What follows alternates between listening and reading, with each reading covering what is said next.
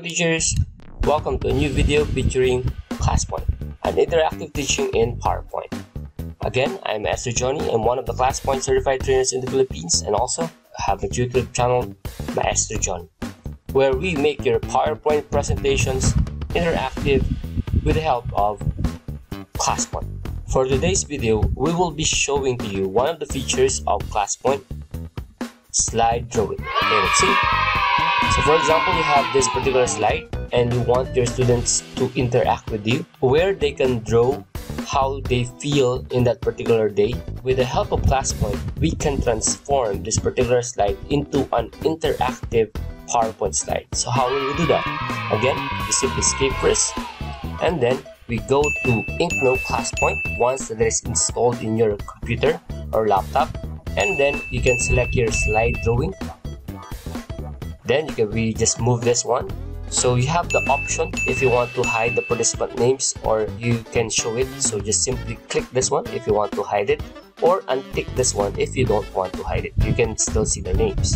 And then another thing is that you can start questions with slide or the minimize result window after the question starts. And also you can also set the time. So let's set the time into 1 minute, and then that's it. Your slide is now an interactive slide drawing PowerPoint slide. Alright, so once that you're set, just as easy as that, you can already share this one to your students. So let's click slideshow, and then let our students join by just simply clicking the class code on the upper right side. So again, they have two options. They may go to the classpoint.app using their search engine box and simply encode or type the class code, or as easy as this one, you can scan the QR code and they just simply type their name and they're good to go. So let's start. Let's see.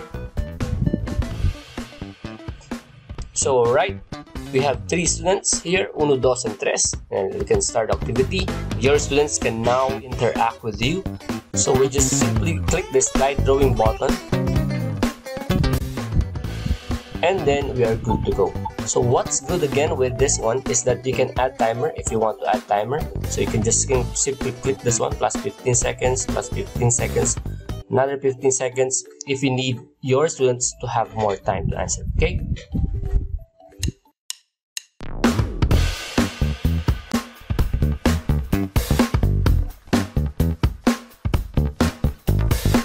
Alright, so we have now 3 answers. Let's close the submission. So we can also check the answer of our students. We just simply click one of this one. Alright, this is the answer of one of our students. So we can click here, heart button, or we can download also the image, and then we can also delete this one. Okay, so then next one, click this one. Okay, another student. So heart, download, or delete it. And then the last one, okay, heart, and then download or delete it. Okay, that's how beautiful and amazing ClassPoint is. Alright, so isn't it amazing? Stay tuned for new videos and webinars featuring ClassPoint. Thank you.